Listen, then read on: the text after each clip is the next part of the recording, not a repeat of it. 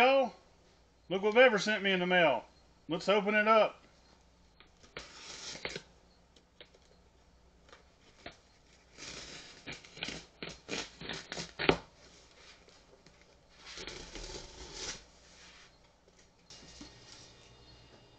I already know what it is because I asked him to send it to me.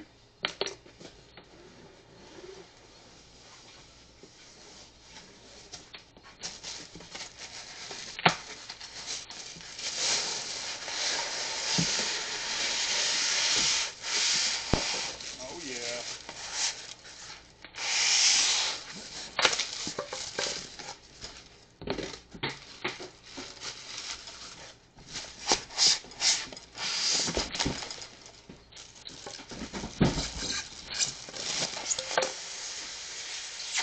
It's an all-in-one beer making machine.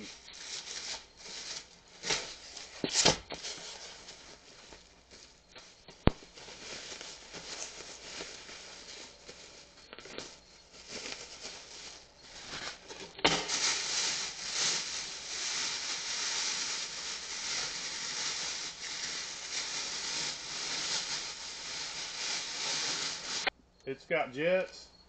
You ain't gonna worry about burning. Let's see what happens.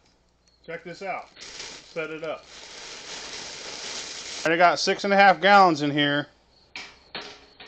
I'm gonna turn it on, start heating it up, and then I'm gonna get my grain ready. 6 pounds of German wheat, 6 pounds of German Pilsner, and half a pound of chocolate malt. And I'm gonna run it through this grinder.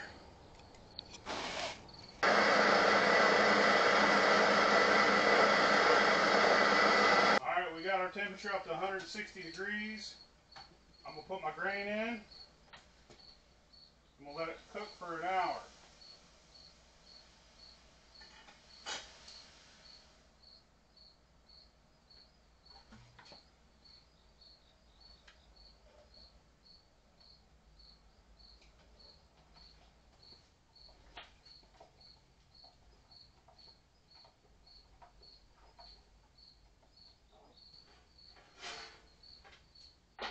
I'm gonna put my lid on top of my false bottom basket.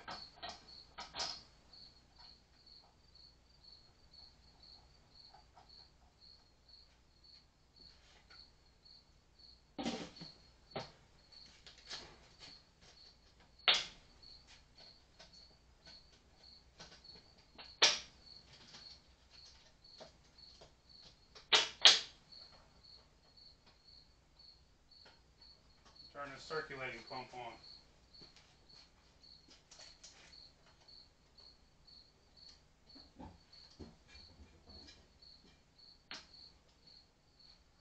It's just going to circulate water over top of the grain. It's going to pull it from the bottom of the basket and circulate it over top of the grain.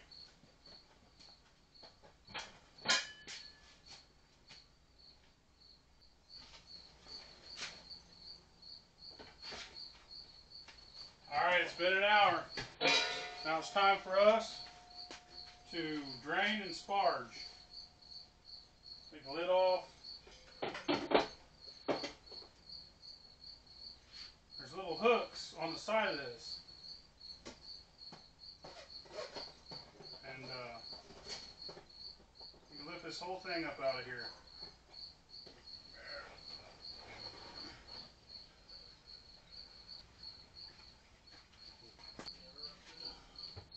Alright, now I'm going to sparge it. Just going to rinse this grain off. Trying to get all the sugars out of it.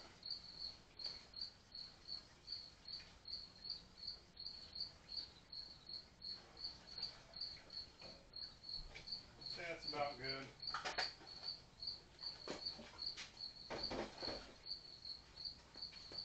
I'm going to let this drain the rest of the way, and then I'm going to pull this out and get rid of it. I'm going to add an ounce of Hirschbucker's fat and an ounce of Hallertau Blanc. These are my hops. Put them in this hop basket that I got that comes with this thing.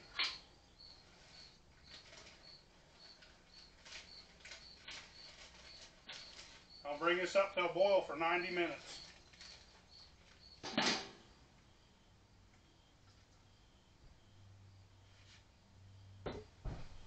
So it's been 90 minutes. This smells amazing. Wow. It's the best smelling stuff in the world to me. Just remove our hot basket.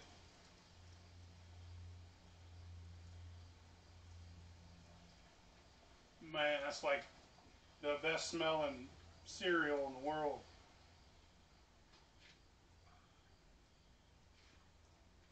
Find a place to put this.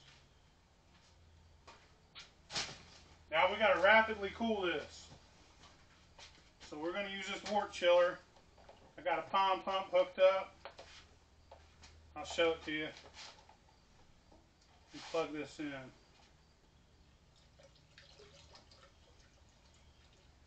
Alright, this is a wort chiller. We're going to put ice in this trash barrel here. We're going to recycle back through it. Make sure you sanitize everything you got. Where are we at? Put some ice in here. With beer, you have to rapidly cool it as fast as possible. You have to sanitize everything twice. It's a hassle.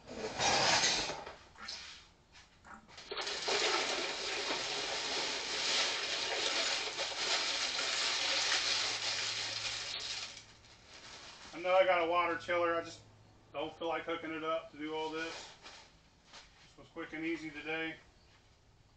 Plus I have to get adapters to run to this small hose. And I don't want to go to the hardware store.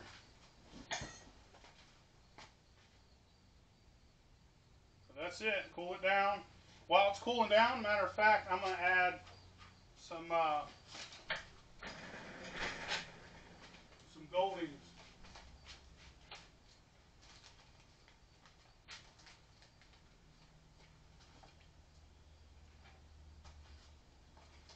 While it's cooling down. And this is more for the smell of things, because you want your beer to smell real good too. Add a little bit of Goldings, just do a couple sprinkles, some hops, more hops.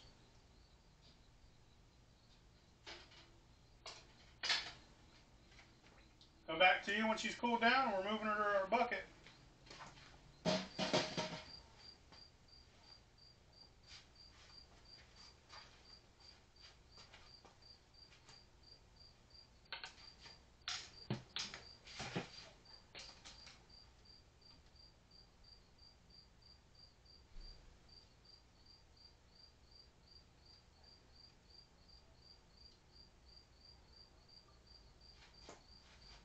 Alright, it's cooled down now.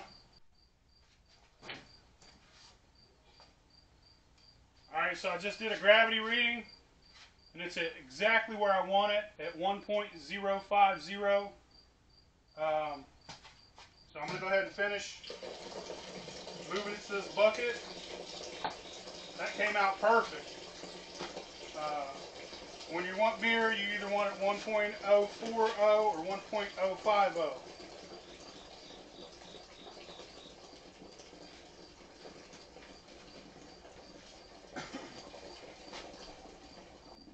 I'm going to go ahead and put my yeast in this bucket while it's all aerated. I'm going to use German ale Kolsch yeast. It's White Labs WLP 029. And I'm going to use this pack of Bavarian wheat yeast. I'm mixing it up.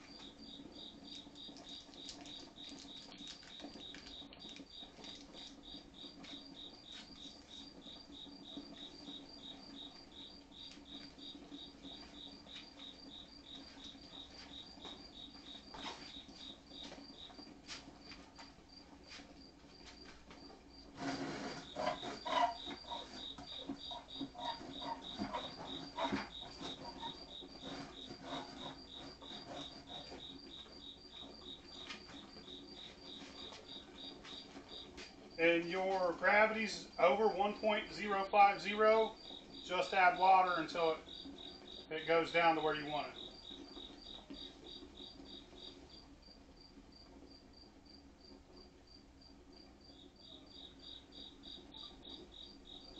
Put your lid and your airlock on it.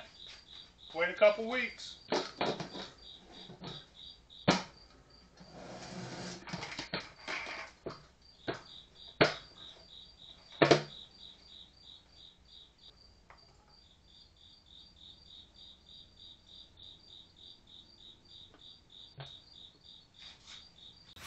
Alright, I'm going to show you how to use this controller. You have an on and off button here. Then you have a button that controls this jet. It sucks water from here, throws it back through the top to splash over top of your grain. Turn this on, you want to hit this button here. It's automatically going to go to the power. Now you might have to adjust this power depending on what kind of breaker you got. I had to keep adjusting it because I need a new breaker that's of bigger amperage. So I had to run it slow at 700 watts. I mean, it still ran pretty quick. But once I adjust my breaker, run at 2500 watts, you'll knock this out. You'll come up to temp in no time. Then you want to change your temp. I usually do an hour cook with grain at 160 degrees. And then if you ever want to change this is how long it runs. You just go hit the timer button. Once you want to run, you just hit this button. It starts heating up your water, and its clock won't start counting until you're at 160 degrees. Now, after you come to temp and you cook for 60 minutes, you're ready to do your 90-minute run. You want to boil. So here's what you do. You hit this button, and then hit this temperature button. Boiling's 212 degrees, and that's as high as this thing will go. It won't go any higher than that, which is also awesome because you don't want to scorch nothing, and you're not going to scorch nothing with this, but you know, just in case. So as soon as it comes up, it says boiling right here, right? You change your timer, 90 minutes. Oh. Just paying attention to something else.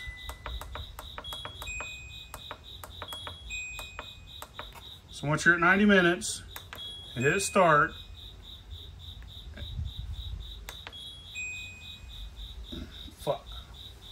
Fucked that up, didn't I?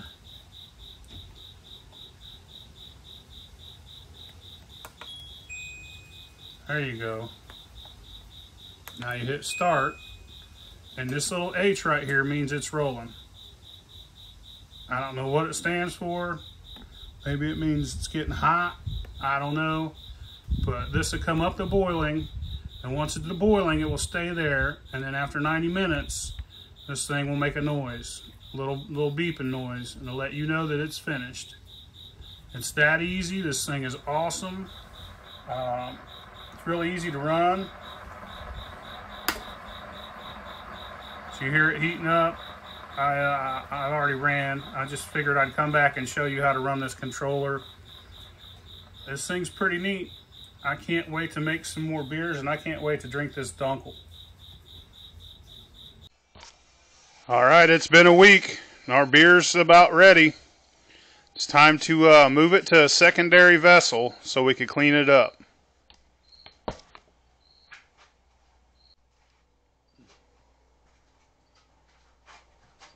right, so I got it transferred.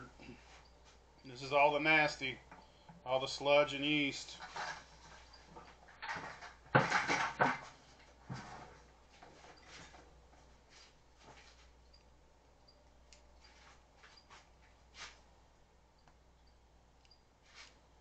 There's the goodness. We're going to clean it up even more. So it should be ready in about another week or so. Probably not even that long. This beer actually worked quick. It went super fast. This was almost down. It was almost done fermenting 2 days. because I added both those packs of yeast. It went from 1.050 to 1.010 in a day and a half. So right now we're just cleaning it up. I'm going to let this sit, and then I know the gravity's done. It's ready to drink, but we're going to have to bottle it. So I'm going to put this lid on there and let it sit for, you know, maybe another week.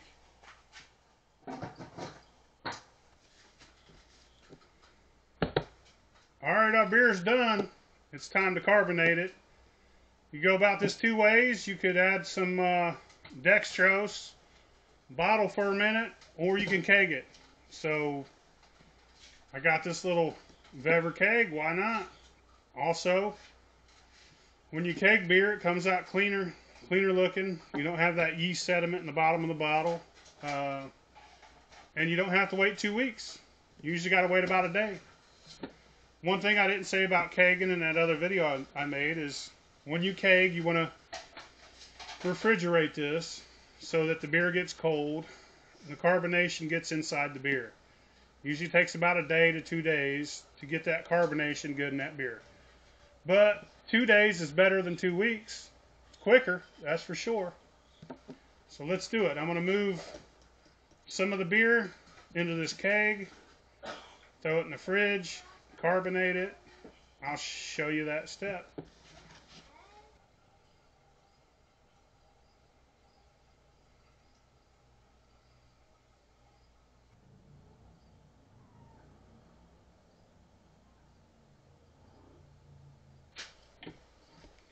Alright, so I got my beer added to my keg.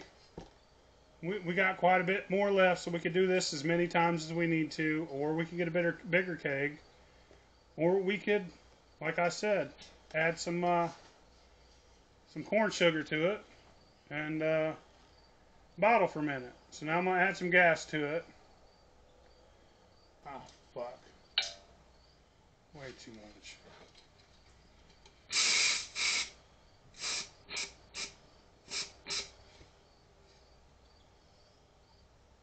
Done that shit the wrong way, didn't I?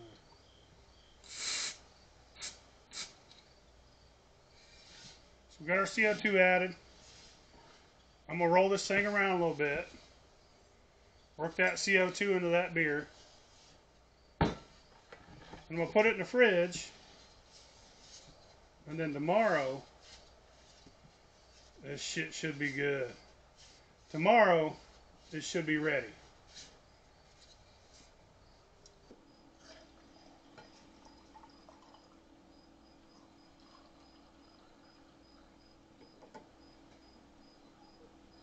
Look at that.